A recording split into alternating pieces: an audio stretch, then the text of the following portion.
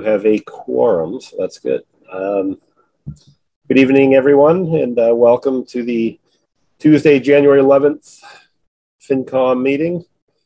This evening, we will be getting a finance director's update from Alicia.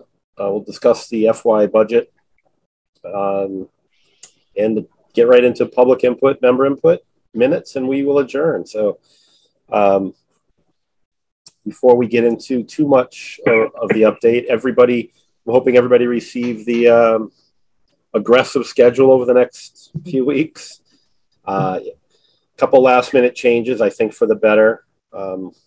Chairman DeCoste had requested that we actually use the police station for the hybrid model, just in case we have more people show up for the boards for us, between us and select board. If we all showed up, we could spread out those tables a little bit, probably a little easier, like we do on that Saturday. And other than that, everything else will pretty much run the same. 2 nights, right, Alicia? 18th and the 25th of Correct. briefings. And then the Saturday, the 4 big departments, and then we will meet after lunch and hopefully come out of there with a budget balanced, which hopefully this year it doesn't look as complicated as previous years. So I'm actually excited. Not to mean that there's not a lot to it, that's for sure. But so we'll get into we'll let Alicia get into her briefing and her updates, and then we can talk a little bit more about the next few weeks and a couple of recent things that came in with schools that I just got. I don't know, Alicia, if you just got some. Let me see. Yeah, I don't know if you guys remember several weeks ago, right before Christmas, I met with schools. They gave. Actually, I almost fainted when they came in with their number. Historically low, it also obviously due to a lot of the funding they've been getting in aid, but we'll talk a little bit about that. If Alicia, you don't see it, I have those numbers. I can even open with that if we want. Yeah, no, that would be great because I don't have those. I've requested them. Okay. Yeah, it looks like, let's see if I can pull it up. I actually, for some reason, it's only showing up on my phone right now, but that's okay. So after discussing with, sitting in that meeting, and then finally they actually sent us an email today confirming what we talked about. Their request for FY23 is $460,247 for a total FY 2023 school budget of $23,050,247. That represents a 2% increase over the FY22 approved school appropriation. Well, actually 2.05 is what my math came out to, but 2%. And the number that if you haven't received your budget report books yet, haven't come down and got those, you can see the one that Alicia gave you. But that actually had them at 920,000. So, which was still a very fair number at 4.1%. A few of you guys that have been around, I know you're aware what that budget can do, and it's come up into the mid-million 1.345 range. So this was really good news. They had a lot of circuit breaker money, SPED reimbursement. A lot of numbers came way down for them that they projected, so it was really all good news. I will say that something we'll have to think about is that $450,000 feasibility study that's going to be happening with Shaker Lane. So I'll let Alicia talk a little bit about that.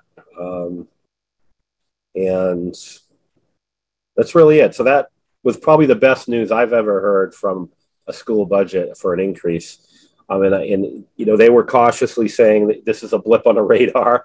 So if anyone has any questions about that, what we're doing with that money, if you're wondering where we're putting some of this money, it's going to go into is it a stabilization fund we're putting this in? Where would it? Correct. The school building stabilization fund, yes. Yeah. So, and that's still up for conversation with everyone here.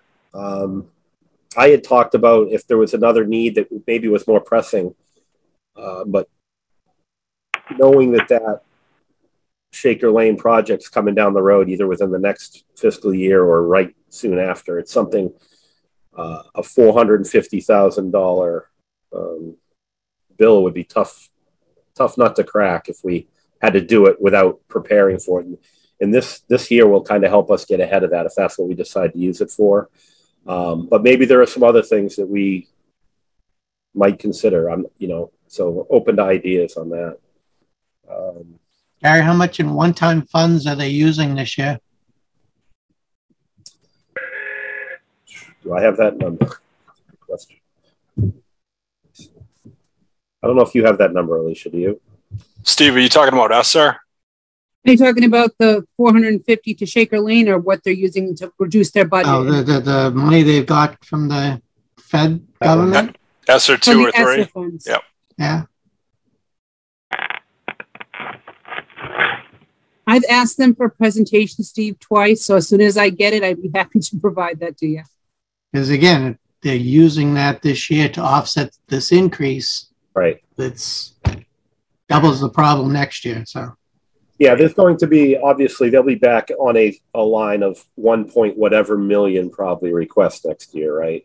We're going into a contract year, I think, with them as well, the schools and everything. So we'll see how all the CBAs play out here. But yeah, they were they were pretty adamant telling us this was a very large abnormality that will not continue. Obviously, they received quite a bit of funding for this year. So, but it's still good news one way or another. It's still money that we hopefully can. Absolutely. Alicia, when you do get in touch with them about this, yes. So we'll try send them another email. Try and get some idea of what they're spending it on. Yes. Yeah, and we're going to have them in front of us also on that Saturday, because I think that's important. And some of these questions they can probably answer right there. And then if we can't get answers before we have them in person again. I think that's really all I had with that. Let's get into the rest of Alicia's information. We can talk more about this as we get into it. I haven't seen their capital requests yet either. I'm assuming, I know there was talk of a high school roof. Not too much. All right. Okay, we're going to get right into the director update. Today, we're going to go over the 2023 budget briefing and then a capital briefing after that. So if you can see my screen, I'm showing you the 23 versus the 22 budget. So you can just kind of eye some of the variances over, top level, $5 million between the two and 8.78% increase in revenue. Then you can see your total appropriation and expenses of 4.1 million, which we know is actually going to get reduced by the school appropriation. As you can see, that 924.93 variance, that 4.07% is actually reduced down to 2.05. And then there's the total expenditures with a net budget variance of 485,659. So on this slide, I highlighted the deficit of that 485,659, which is going down. And also, we have not really planned for our ARPA money, our American Rescue Plan Act. We suggested the town use between 300 and 400,000 this year, probably another 300 to 400,000 next year, using the losses on the revenue loss side. So far, one police officer has been authorized to be funded using ARPA beginning January 2022. Additional staffing requests are the largest driver of the proposed fiscal year 23 budget. And the pre-pandemic department requests were in line to be funded based on the growth of the town before the pandemic hit. And these positions can provide efficient operations, provide better service levels, and address challenges that are coming as our community is growing. This slide shows the budgetary staffing requests. The first one being mine, The financial analyst I've asked for to support financial operations in the finance office, an upgrade to the assistant treasurer position for $3,150, a human resource administrative assistant position to support their payroll and benefits for $52,493, an assistant conservation agent as a part of the land use department, new department that has been created, multiple promotional adjustments within the land use department. The 2 additional officers, one started January 22. That's a typo that says 21. We will correct that. A fire prevention officer, a board of health agent to do in-house septic and restaurant inspections instead of outsourcing. Elder and human services social worker, a teen librarian, facilities director, and a local inspector.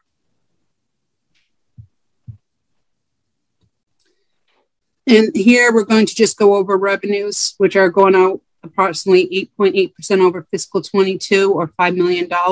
Our levy limits at $46,792,366. Undesignated fund balance of free cash is going to be $5,306,811. The largest increase is primarily due to the ultra conservative budgeting due to the coronavirus pandemic. So we just scaled back our estimations to be extra conservative, and that really bolstered up because our local receipts came in much higher than what we expected them to. In accordance with the town's financial policies, the funds are being dedicated to long-term liabilities and capital needs such as OPEB and pension. State aid is unknown at this time, so we used a really modest increase based on strong numbers for the state. Our other available funds to transfer are from the ambulance for $525,000, plus additional offset items from bond premiums under the pre-modernization accounting rules. And local receipts, we did a trend analysis. We increased them close to 20% or $620,000, and we still made it quite conservative. Expenses, this is going to change because our projection's at a 10+ increase, but now that I know the schools have changed, we'll give you an updated new briefing. Town operations up 8.8% or 1.16. School operations no longer 4.1 or 920, now 2.05 and 460, 247. Tech schools were level funded, but they may increase depending on enrollment. Other charges, facilities, and infrastructures. There's additional utility costs when it comes to the library. We're not really sure yet, and proposed facilities manager position that's on the table. Debt service is similar to fiscal year 22. It includes refinance debt. Thank you, Sean, which reduced our debt by $43,033 or 1.2%. And funds for short-term notes associated with the community center will be coming. Employee benefits increased 13.5% or $1,355,395, primarily due to our additional funding to supplemental pension and OPEB liabilities. And benefit costs are still to be determined. We used an 8% average because that's usually the annual insurance average of how insurance rates increase. So we thought that was fairly conservative. And we should have the real rates in February or March. And our state assessments are to be determined. So we moderately adjusted them to correlate with the state aid change because that's really how it works. As state aid goes up, our assessments go up. Overlay still has a strong fund balance, but we are suggesting leaving it as is, as the assessor has open ATV cases that she's still working on. So for our fiscal 23 budget briefing wrap up, we're in a really good budgetary shape, actually even better than what I have for tonight. We've not fully dedicated our ARPA funds, but should begin dedication as part of the budget process as the funds ends 12/31/24 for public sector revenue loss and restoration of government services. ARPA for sewer, water, and broadband construction ends 12/31/26 as long as the funds are obligated by 12/31/24. The U.S. Treasury released a final rule, very exciting, on January 6th, and it actually works very well for us. It allows a standard allowance up to $10 million in aggregate, not to exceed your award amount during the program to replace lost public sector revenue to provide government services to the pandemic. What does this mean for Littleton? That means I don't have to do a huge lengthy revenue loss calculation like they said originally in their interim final rule. And it provides you additional flexibility on how you want to use that money. So we look forward to working collaboratively with the boards, departments, and public on how to best use the ARPA funding in conjunction with the budget. Any questions on the budget? Hey, Alicia, nice overview on that. Can you go back to the head count page? Yep. I have a question. So looks like we're adding a health agent. Am I reading that correct? You are reading that correct. Have we done the math to see what the cost of onboarding the new employee versus continuing the path that we've been on, and what that difference is between the two? I know that I believe Ed is in. Hold on one second.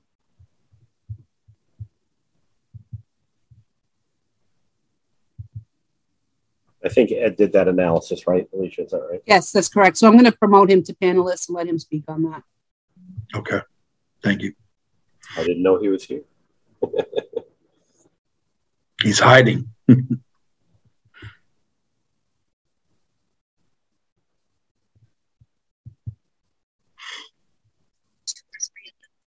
Okay, Ed, you should be able to speak.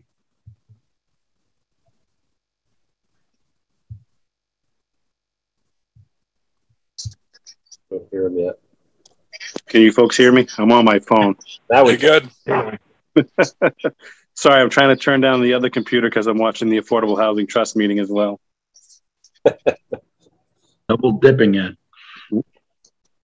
Well, a lot to get done this time of year. So I did run the numbers initially when we proposed this, and not only did I project that we would be able to support and generate revenue to fund the position, but also be able to add into the, well, obviously it all goes to the general fund, but we could certainly support the position with permit fees, plan review, and other costs associated with health inspections. And you don't foresee, like, if all of a sudden building stops and all these permits go down, I know we're having some great years here with all the building that's going on, but if that happens, would there be a deficit at that point, or would there not be? Are we in good shape? We're in good shape. Where we could potentially see a deficit is the way public health, Board of Health and Public Health is moving in the future, especially since we've gone through this pandemic. The health services side of things, meaning the long-term look at public health nurses, or even needing some type of pandemic specialist or any health agent, somebody beyond what we're looking for originally. We could see a deficit in the future, but right now we can certainly carry for the next few years. I don't see an issue with it unless we needed to upgrade the position. So do you think there's a savings here then, Ed? Yeah, I absolutely do. The 30 plus, I think it's 30,000 for the Neshoba Associate Boards of Health, and then an additional 9,000 for nursing services. We pull that 39,000 into a salary and offset it with the permitting and everything else. We're conservatively saying that we're going to generate $100,000 in revenue coming in. So if the construction drops off, where we've been falling short is the restaurant inspections, which in any other city or town where I've worked, the inspections are supposed to happen quarterly. Mm-hmm. Right now, Littleton does them yearly. So when we hit the mark that set the standard by the state for the quarterly inspections to make sure that the serve safe is occurring, and if we follow the practice that I've generated, which is minimum of $100 per inspection, because let's face it, you can't send somebody out the door anymore for gas, fuel, benefits, and everything else. Right. To not pay the $100. So we can make it so that it's a positive number. Okay. And then the incremental salary, Alicia, is that including OPEB or not? What is your question? The incremental salary number with that position, is that including benefits? No. That's without, that number that I have on your screen is without benefits. So does that change anything, Ed, if we add in the benefit cost on top of that, or no? The benefits are going to be in the budget already if we added the position, then we'll add in what we would estimate. I believe, Sean, for insurance, do we add in what we believe we're adding for positions? Yeah. So there's additional plans in there, for, reserve purposes and new employees. So if someone turns 26 and becomes benefits eligible or has a qualifying event, we do provide some, insurance for our insurance account, pretty much. So, yeah, so these positions have been factored into the employee benefit budget. So, Greg, you're specifically talking to historically, you've seen a number here, right? Attached to that, what it's actually costing the town. Correct. Yeah, not just the salary that's being paid to the employee, but the total cost of the position. And just, want to make sure that, we're getting enough revenue from, and I'm sure Ed's doing a great job with this, but getting enough revenue to justify the position so that we're not looking at this a year or 2 years later and saying, oh, well, we didn't have enough permits that year. And so now we've got to fund a position because we didn't have enough money there. Yeah. And Greg, to that, I think for health insurance for a family plan, you're probably looking 15 to 20,000 for a town cost, depending on, where rates go. So that's something we can include in the future there. OPEB and pension costs are a little bit harder to parse out, but at least from a pure health insurance standpoint, that's where we'd likely be at for that. Yeah, we used to do that. I know years ago, we would look at what the cost of onboarding the new employee was as a whole, not just the salary, but everything. So we had a better idea. And also that we were planning for it from an insurance perspective, right? To make sure that we're not shortfalling on the insurance to cover everything down the road. As employees, as you said, they get to 26 years and they leave or what have you, then now we're paying two salaries essentially. Yep. Yeah. So, okay, good. Ed, when does the contract with Neshoba end? The final day of the fiscal year. Timing might work out if this happens. Well, we'd have to hire and everything. We have to find somebody with the qualifications for this. I mean, I have no idea what the feel for that is. This type of work, what's out there, right? I presented the job description to the select board last night. It's going to be reviewed by the Board of Health tomorrow night. And if they are if they are happy with it, then it'll be sent back to the select board for approval. The select board's also in process of putting together the personnel advisory committee so that they can grade and then put a rate on the position. I've always proposed it as a 11 in the mid 80s. So it's a health agent. It's not a health director. Health director goes up, tops over 100. So this is somebody we're hoping to bring in that can get some direction. We're hoping that we do have a retired health agent here in town that has offered his services for training. Should we not have the services of Neshoba to onboard the individual? Oh, to bridge the gap, you mean? Yeah. Well, hopefully there's no gap. Hopefully they're on board. I discussed it with the select board last night that maybe we can bring them in if we're able to post and hire before the end of this fiscal year and find a way to fund it. Then we can get some overlap through Neshoba.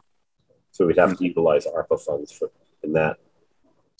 Yeah, I can say that with this year the building department itself because I haven't been able to do the fiscal budget hasn't ended this year, so I can't calculate it. So I just did a calendar budget, and we're up from last year to this year over 200,000 with the permit fee increases. have we talked to Neshoba about possibly doing it month by month in case we don't find somebody? Yeah. So in my last Board of Health meeting, we spoke to that. The board members were actually asking Neshoba that question, and Jim's answer was, you're all in or you're all out, really, is how they look at it. There's no a la carte on there. There's no selection for a la carte services. You mentioned nursing services that we would get. How are we going to supplement that? So we're looking at a per diem or a part-time position. I'm hoping that we can tap somebody that's already in the services of the town, maybe over at the schools. If not, there are lots of nurses that take on part-time roles such as this. in every other town that I've worked in, they've come from, all sorts of backgrounds, whether it's an ER nurse or whether it's a, home healthcare service nurse. So Is that cost in your budget somewhere, Ed? So I did discuss it with Liz over at EHS, and we both carried a number for it. So I think you're going to see it in two budgets, just so we both had it covered. Okay. And what about the mental health services they provided? Was that through Neshoba too? No, there was See a New Sun. Yeah. I don't have the health budget in front of me, but I know there was 2 or 3. One we actually dropped last year because they would not respond to us on, what services did they provide that past fiscal year. We got no response, so we didn't send out their final payment a year ago. Cheryl was here at the time. Okay.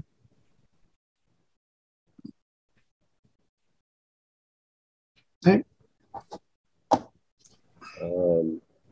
Any other questions for Mr. Mullen? No, I'm good, Gary. Thank you, Ed. Right, thanks for your time, Ed. Yeah, no problem. Glad I signed it. Now I got to go play cornhole in the Cornhole League at Park and Rec. Good luck. At least it's not outside. Right. Okay. Hey, Alicia, I had one on a different kind of just on the facilities coordinator, facilities manager. I guess I'm just curious on that one, right? Yep. In years past, we talked about that being, potentially something we explore doing with the schools as well, right? I mean, we, went from having that role to a maintenance supervisor and now back to having both. So I guess I'm just curious, do we explore, or is this person responsible for kind of both sides of the house, or is it just the town buildings? And, do we explore what we could do collaboratively with the schools for that? I believe they would be working in collaboration with the town administrator's office and the schools on all the buildings. Yeah, that was the discussion I remember. The last discussion that I heard was that would be a position that also managed the facility, those facilities as well. We're doing, yeah, all the municipal buildings in town. Gary, if I may. Yeah, good, sure. My recollection also is that we had to go to the state to get a special approval so that the individual, should they be hired, could serve both the town and the schools. So we went through that in 18 or 19. It got approved, and then the funding got cut due to COVID for the position. And since I was hired, I've been picking up a lot of those scraps and running around. I know Steve Mark does a lot of the work too, and we both have a lot of other things that we should be focusing on. So even last night at the select board meeting, they had me fixing the heat. So. All right. That falls onto you. Shouldn't I let you go too early? Thank you. It usually falls on IT, right? Where's Nancy? They do a lot as well. Absolutely. Yeah. Thank you. Yeah. Any other questions on the staffing requests? I'm just trying to look this over. I know a little bit about the Elder and Human Services. It says social worker. That's really an outreach coordinator position for health and elder. I know just some of the work that they've had to do over the holidays and their increased workload. In the COA meeting earlier this week, just looking at the scale of the amount of outreach that department has to do now with individuals both, under the age of 60 and over the age of 60 is increased immensely. So that position is really working with that outreach team to assist in that regard. So the only other ones, obviously, I know the fire prevention officer was also up a couple of years ago. It's currently a dual-hatted thing with the deputy, correct? Historically in Littleton, I guess. And then Everything else, I think, is pretty much self-explanatory. I think we all expected something from the library with the new the new facility. I know it kind of didn't get talked about much before the library was built, but I think we all kind of expected they were going to need some type of assistance there. But that's not going to end up being a benefit eligible anyway, because they're already benefit eligible. Is that correct? Correct. So, Ed, while you're still here, what about the conservation agent? Again, that position was funded in 20 and then cut. The job description was approved, and we're hoping to, with the reorganization that was proposed and voted at town meeting, because the other one that I'm not seeing on there is the assistant planner. The conservation agent is a part-time benefit eligible position, and the assistant planner we're also looking for is full-time position. If I remember back then, Amy was talking about cutting her hours. Is she still talking about that? Yes, she would trust. She's 25 now. I think she would go to 20, and the other individual would go to 20. That's my recollection. Well,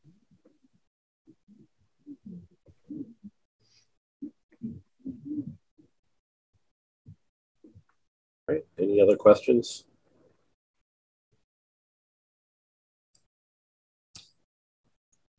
All right. I think that's it for that. Thank you, Ed. you bet.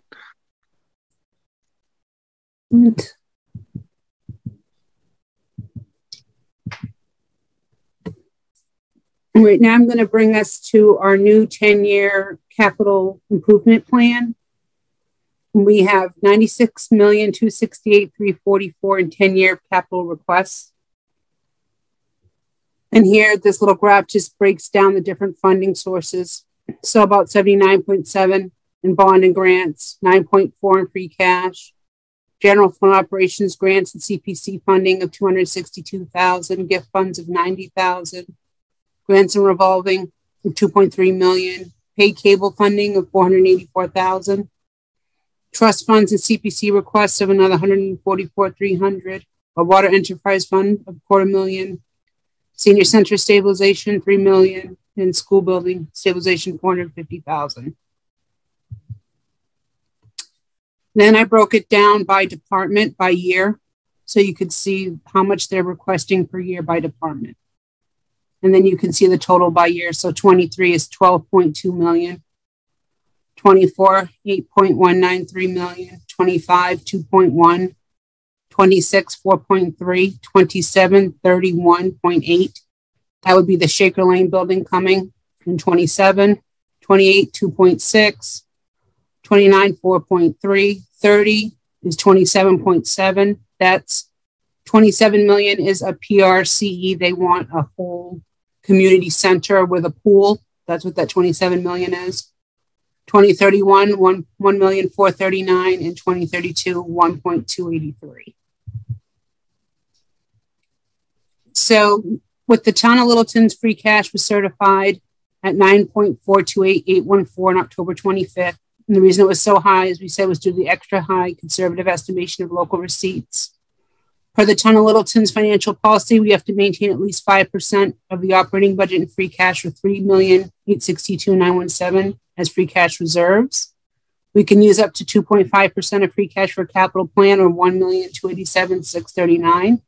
And for fiscal year 23, the allocations were made in conformance with the town of Littleton's financial policies, $1,028,553 for fiscal year 23 free cash capital plan projects, $259,086 to capital stabilization, another $1.322 to capital stabilization, $500 to debt exclusion stabilization, $150 to general stabilization, $1 million to the senior center stabilization fund, $450 to that newly proposed school building stabilization fund for the feasibility for study for Shaker Lane School, and another $855,652, which is another second supplemental payment, which is $650 to the OPEB and $202,562 to the pension. Any questions on this slide? Yeah. What were the two amounts for capital stabilization? 259. $259,086 And the and million. $1,322,606. Okay. And if we don't wind up spending the full $1 million, $1,028,000, For free cash? Would you recommend stabilization for that also? Yes. Okay.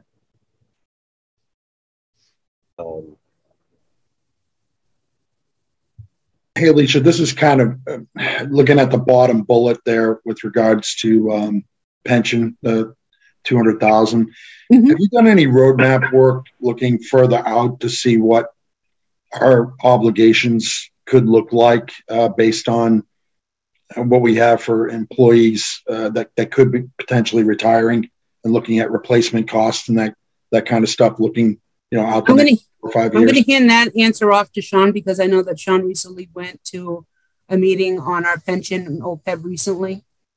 Okay. Has really spearheaded a lot of this. Yeah, so as we're part of the Middlesex County retirement system,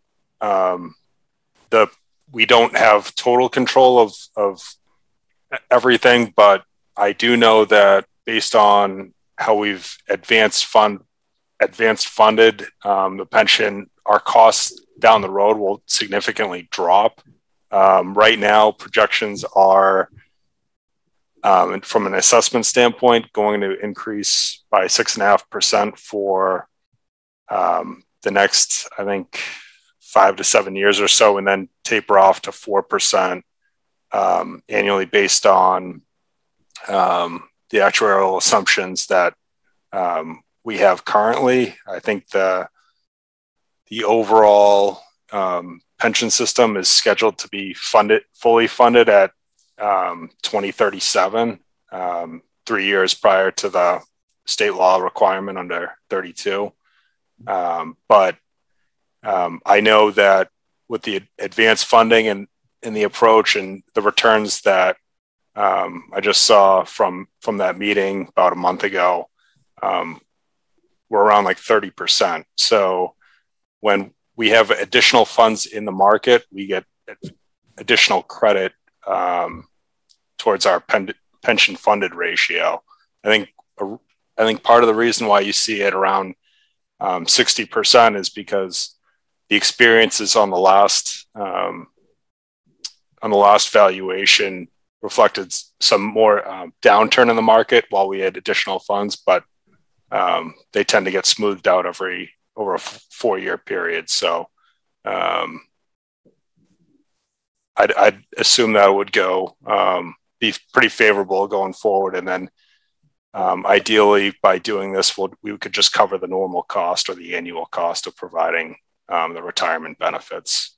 So, Greg, one of the things and this leads into your other question that you asked, and I noticed this when I was looking through the book. I sent Sean an email about it, is our funded ratio has actually gone down a bit. It took a little dip this past time, even though we're paying more.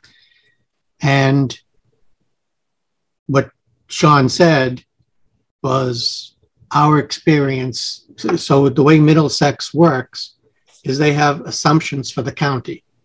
So they're saying wages are going to increase by 4%. And this is, the head count that you have, and you're going to have this many people retire and this many people come on board type of thing. Our experience level to the last valuation report was higher than those assumptions were.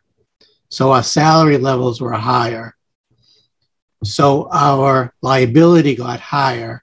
And the only reason why our assessment didn't go through the roof is because we had prepaid so much money. Without that, we would have seen a huge increase in this line. So it's helping in the short term because of the staffing turnovers that we've had. I mean, the people that have left, they're certainly being replaced by higher salaried people. We're adding to staff. There's a lot more positions in the town than there were even when I left the town. And we've hired quite a bit of people. So these are the things that keep escalating for both pension and OPEB, and making these extra payments is going to smooth things out in the long run. So it's still a great idea. We just have to be careful about adding so many people and just be conservative in what we're doing and the approach we're taking, because it can bite us in the long run. So. Yeah, Steve, I mean, you're right on with that. And that's kind of where my head was going, is I know that's kind of an expanding need as more and more employees come through the town, right? I mean, we have more and more obligation, and people are living longer, so we're paying for pensions longer and things like that. So we're not planning for that long term. I mean, long term, let's say mid-range term, like 5 to 10 years out, what our obligation might be. It might, to your point, might come back to haunt us. So I know that's something that we did quite a bit in the past, where we're trying to stay on top of that. So that's a good point, Greg, right? To really look at the fully loaded cost of an employee. I mean, you know, at work, I'm always looking at, you know, you're looking at the benefits and things like that, right? But I mean, I think for us here, the OPEB and the pension stuff are things that are probably a little, you know, harder to forecast and might not be thought about, but for sure it affects us big time, especially with the pension. I mean, pension assessment goes up 6.5% a year, I think, right? So it's a big escalator every year, regardless of what we do. Well, and you could have, you know, a position where you have a couple people that retired from that same position, and you're paying that pension on those two people that retired, and you got the employee that's in the position that currently holds it. So you know, your cost for that position becomes a lot more the longer people live and the younger people retire, right? So it's just something that. So, and I'll just jump in real quick. So comparatively, I think obviously good things to think about, and I mean, I could be wrong on this, but I think we're one of the only towns to fund those two long-term liabilities as aggressively as this. Yeah. So, you know, in other communities, you're saying, all right, with that free cash of, you know, $855,000, we're going to hire 5 teachers and 4 laborers, and just to meet our current service demand. So by being disciplined and using those funds for one-time expenses, granted we do them every year, but they're not going to come back to bite us on that stuff. So I think that sort of discipline, I know when I'm on bond rating calls, they're blown away by that stuff because of the systems in place. So it really helps to have that financial flexibility, especially with, you know, things like a senior center coming up, a sewer project, and those sort of things that are going to be big tickets out there. So, but yeah, no, I think having a holistic approach to employee cost might be something that would help, especially with any new ads and the growth of the town. So we'll work on getting that in there. Yeah, and it looks like it's 2019 data, Sean, right? But I mean, we're at 61% funded versus 46 in the system, right? So we're 15 points ahead of the average, I guess. Mm-hmm. So let me ask you, Sean, if you went to those meetings, the law, I guess we're calling it a law that states it has to be funded by 2040, correct? Yep. What happens to these towns that there's no way they're going to make it? That's a good question. I'm sure what the state will do is just say, all right, you have until 2050, but I'm just being kind of sarcastic there. But I think, I mean, honestly, you just end up in a position where you have to have big catch-up years, whereas, you know, our, you know, annual assessment should be more reflective of the normal or annual cost of the system, just to keep level. So, you know, just not to interrupt you, Sean, Quincy did something really different. They actually borrowed for their pension. So they got special legislation years ago, and because the rates are so low, they borrowed for their pension so that they're basing their payments on a fixed schedule, so they don't have to worry about the dips and lulls that we're worrying about in our return, whether we're going to hit that 7.5 or 7.25. They have a fixed schedule. So I thought that was interesting. I've been following the Quincy CFO just because it's not normal and not how anybody else does it. But I just thought it was interesting, so I figured I'd share. Wouldn't that impact bond ratings too? Yes, Yeah. so it does, absolutely. So, and how is that? Have you followed it on the Quincy side? Is, you know, they're borrowing to pay for pensions. Has that impacted their bond rating significantly, or have you looked at that? As of right now, no. The way that they did it, it did not. They have quite an economic guru working in there, worked on this with several others to get this done. But I've been watching it only because it's so different, and I've never seen a municipality do that. Yeah. And they probably have their own pension system, though, Alicia, right? Correct. Yes, because I came from my own right. We're not. So we're in a different kind of way that they are. And with Middlesex, there's more than one system in there. Oh, I don't know how many different towns are in Middlesex, and by 30 or 40 on there. Yeah, at least, plus little water districts, and there's tons of them. To get back to your other point, I mean, pension systems, they're regulated by PERAC pretty frequently. Every year. Keep on top of the performance of the system and how well they're going to meet their bogey for whatever year that is. And they try and keep their discount rates in line. So there's a lot of oversight on pension systems, and Middlesex is just one of the players there. And I think we're fine as far as what we're doing. I think you're doing way better than fine, Steve. Yeah. Way better. So a lot of systems haven't even put money into OPEB, or very little, because they're waiting for their pension payments to fall off before they even start applying it. And we've been applying it all along, so kudos. Yeah, I remember going to a couple of MMA meetings, financial meetings, where, you know, we were talking about that. That's something that we were doing years ago. And a lot of towns, to your point, Alicia, a lot of towns aren't doing that. They're not funding it, or they're underfunding, or barely funding it. You know, it's like they're kind of surprised that we're overfunding it. So good place to be. I guess I just get nervous a little bit looking long-term that we don't lose sight of that, so that it doesn't sneak up on us and all of a sudden we've got this big nut that we have to worry about because, you know, we kind of lost sight of it. But it sounds like you guys are on it, so all good. Yeah, I think that we're looking at this hiring this year, FY23. It's really almost 2.5 years worth of hiring that we've fallen behind on, right? So it is playing a little catch up, which doesn't mean we have to go crazy, but that's why I think it's good everybody's asking questions on each position individually and what it's going to do and how it's going to help. That's important. And we'll get another, points of view when the select board has presented this with us as well, right? From the department heads. So I think just something to think about though, when we're, come Saturday, when we're getting down to, we have to see what we're going to fund. And the thought process is always, well, just because we have the money, we don't have to spend it, right? That becomes real apparent in those meetings with the select board when we're really scrutinizing each position and each department.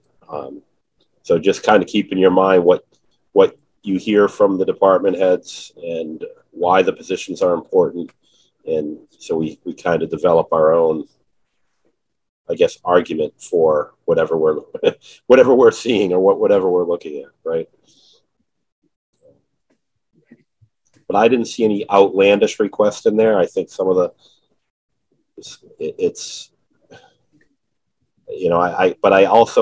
I'm not sitting here and putting it next to the select board's goals either. So I don't know if there's some of that's going to play into this politically on some of these positions or not.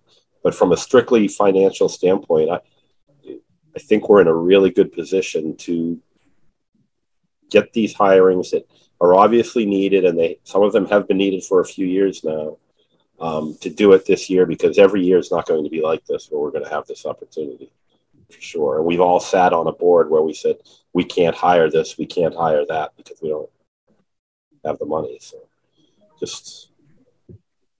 Yeah, and you make a great point, Gary. I mean, yeah, this is a couple of years worth of hirings that we've kind of put on ice, right? And some of these we approved 2-3 years ago, whatever the timeline was. But it just looks on paper like there's a lot of full-time positions we're hiring.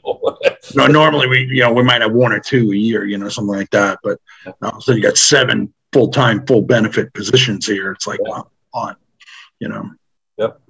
Great. Any other questions on this, or Alicia, do you have any more to add to this? On the next slide, all I did was break down the 12.2 million. Oh yeah.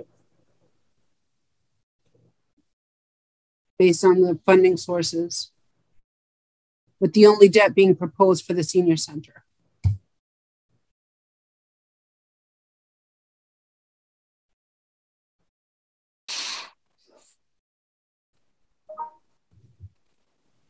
And Sorry then I about see all my that little emails. the estimated cost of that was 10 million from what I saw. Yeah. Yes. What you had on that sheet. And was that above and beyond the 3 million, or is that included? That's what the 3 million included. So the 3 million from stabilization and 7.3 in bond. Okay.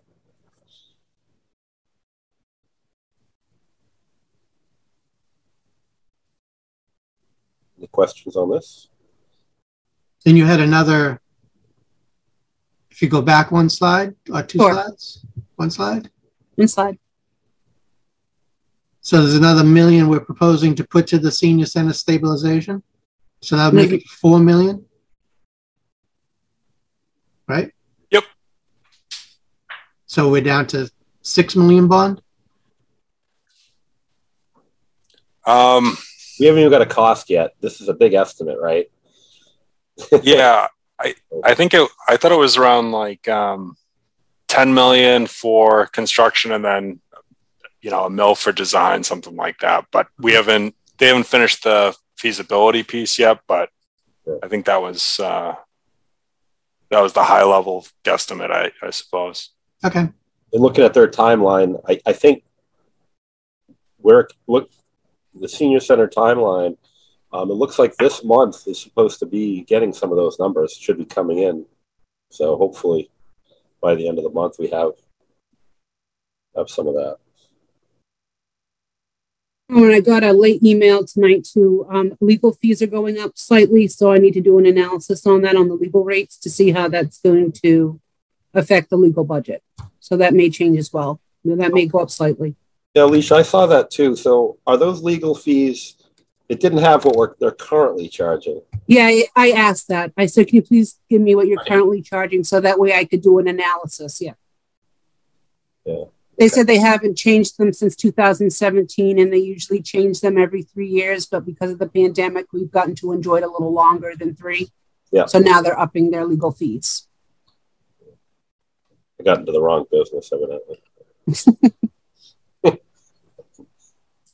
On the senior center, do we have a feel for whether, there's like increased services leading to increased staffing as part of that, or is it kind of a level staffing, just new facility thing, or too early? That I would leave to Liz. I'm not sure, to be honest with you, Tyler. Yeah, the only thing I saw was that they put in an additional social worker, but I don't know if that's needed regardless of a new facility or not. So. Yeah, I'm thinking more when it's done, Sean. Like, okay, the building's done, and we're going to do all this cool new stuff. Yeah, probably the same costing for Park and Rec in a few years, right? I mean, right. Make sure the lifeguard costs and whatever else are just all part of the picture we pay for the town. Excellent.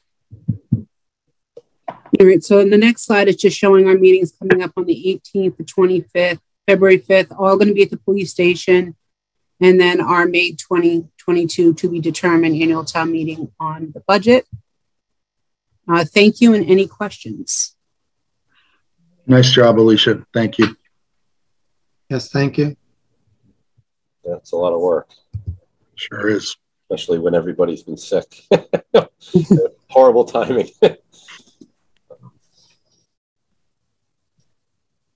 All right. Nothing, no questions. Everybody seems to be pretty comfortable with the 18th to 25th. It was moved, like I mentioned earlier, to the police station at the request of the chairman of the select board. For more space, it sounds like, there. It will be the night ones will definitely be hybrid, the 15th, the 18th, and the 25th. So, with the pandemic, if people aren't comfortable coming in yet and being in that type of a group, then by all means, come, get in hybrid, and we can still make it work.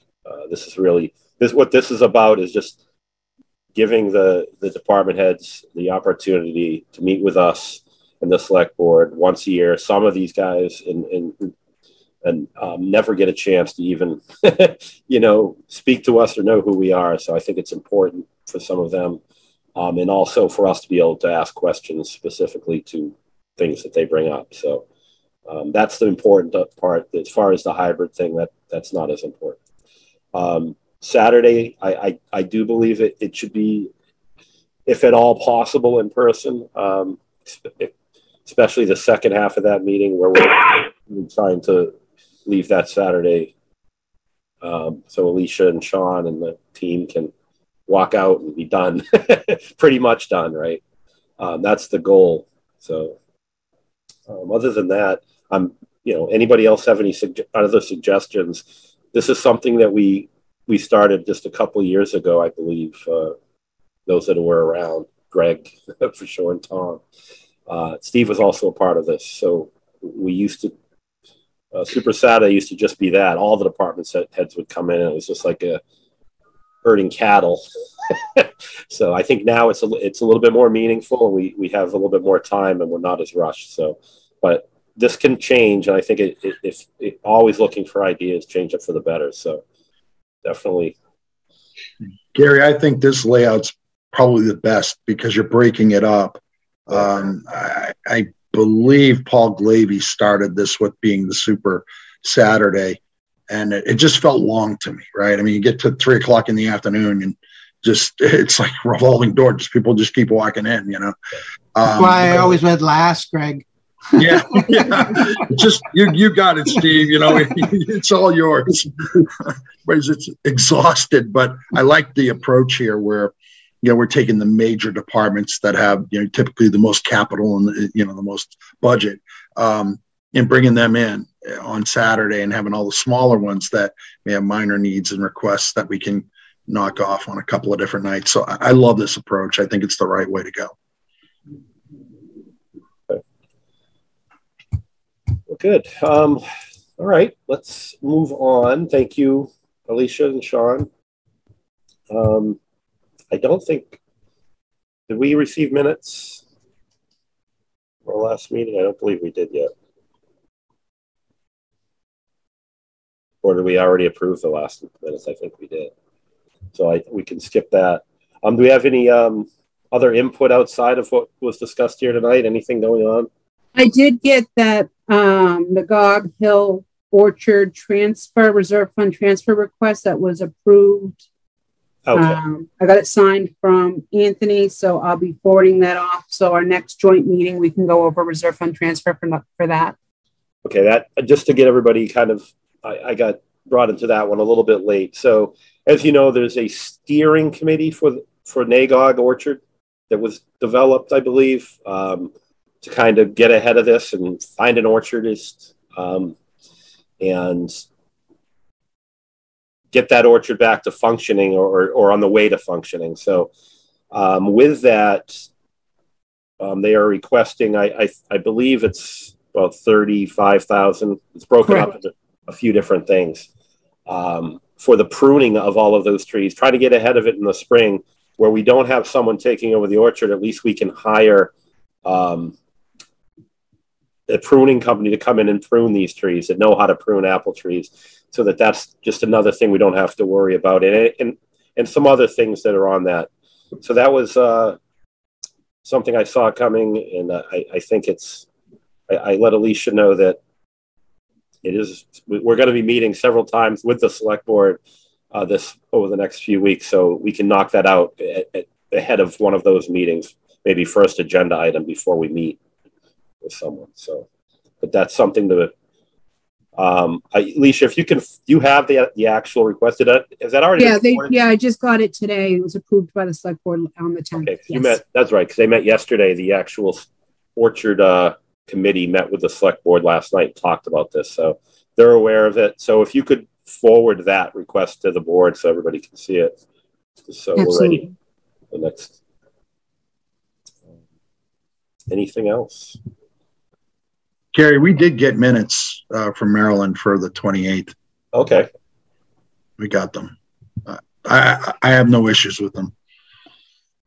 If you want me to make a motion. Yeah, go ahead. If you'd like to make a motion, and then. Yeah. I make a motion to approve the minutes from our meeting on 12/28 as written. All right. Looking for a second. Second. You're comfortable? All right. It's been moved and seconded.